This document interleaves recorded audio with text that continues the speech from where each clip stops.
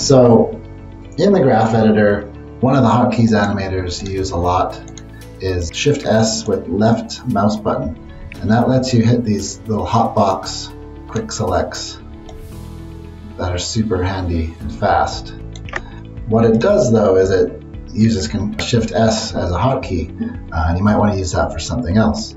So you can now go to Windows, Settings and Preferences, Hotkey Editor. You can go into Other Items, and you're going to want to find Marking Menu.